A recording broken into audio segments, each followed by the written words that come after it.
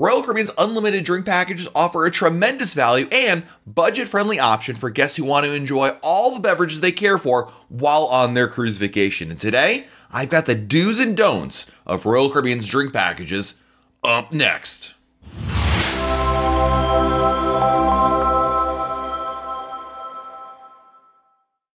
Hey everybody, it's Matt from RoyalCaribbeanBlog.com, and today I'm sharing some helpful advice on the best ways to take advantage of a Royal Caribbean drink package. There's a lot of great reasons to get a drink package, and if you are thinking of getting one, already decided to buy one, here's 5 do's and don'ts of Royal Caribbean's drink package. Let's talk about the do's first. Number 1, do pre-purchase it. The best way to get the lowest price on an unlimited drink package is to buy it before the cruise. Royal Caribbean regularly offers pre-cruise discounts via its cruise planner site. Plus, you can cancel and rebook if the price drops before your cruise.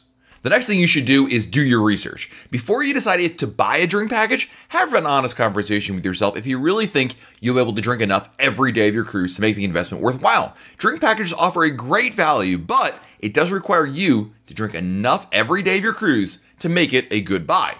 The next thing you definitely want to do is specify the liquor brand. When you order a drink, be sure to specify the liquor. In lieu of ordering a Bloody Mary, you want to say a Bloody Mary with Grey Goose vodka. Your unlimited alcohol package includes a variety of liquor, so don't just settle for the first bottle available to the bartender.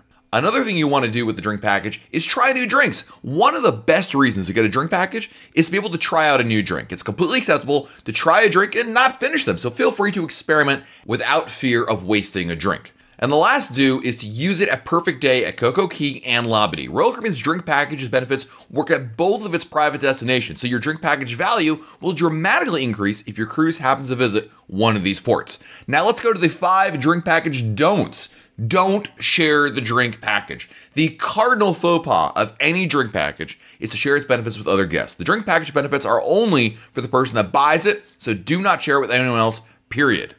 Also, don't over-tip. Your drink package covers gratuity for any and all drinks you order with it.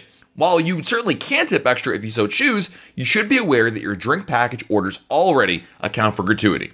The next thing you don't want to do with a drink package is assume you need one. Drink packages get a lot of attention in videos like this among cruisers, and as a result, many new cruisers seem to feel like they need to get one because of all the talk drink packages get. The reality is, you don't need a drink package. There's lots of complimentary beverages included with your cruise, and drink packages are a nice to have splurge, but far from a necessity.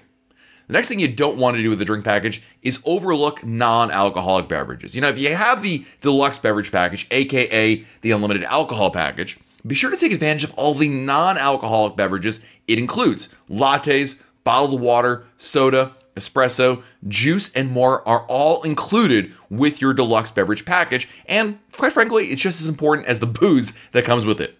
And the last thing you don't want to do with your unlimited drink package is forget that it works at specialty restaurants. Royal Caribbean specialty restaurants have their share of signature cocktails as well as a full array of alcoholic and non-alcoholic drinks, and your drink package benefits work there too, so take advantage of it.